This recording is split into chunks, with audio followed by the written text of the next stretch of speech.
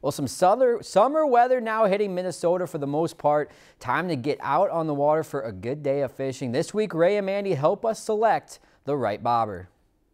Tonight we're going to talk a little bit about bobbers. If you've been in the bobber shop, you can look and see how many hundreds of them there are. How do you decide what kind of a bobber to use under what circumstance? So we're going to talk a little bit about that, and Mandy's going to start off a little bit with a casting bobber.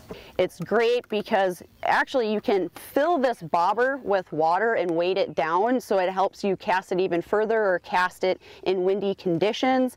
It's a great bobber to be using for panfish or crappies or perch. You just run the line through it, and to get it to set, you simply twist the top, which locks the line in place. Another common bobber that you see on the market, the bobbers have holes in them.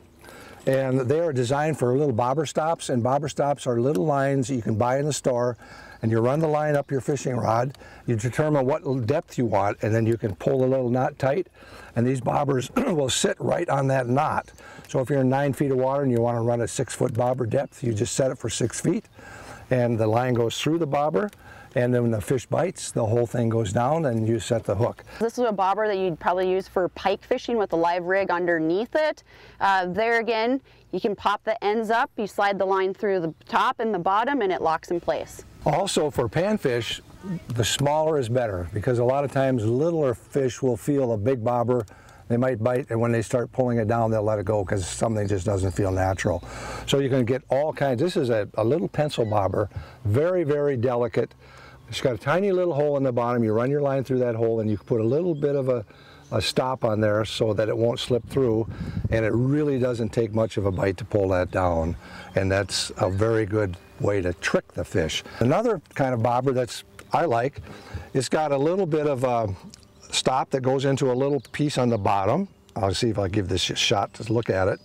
Anyway, the bobber sits like this, the line goes in here, and when you get the depth that you want, you slide that up and it locks it in place. Boom, you're ready to go.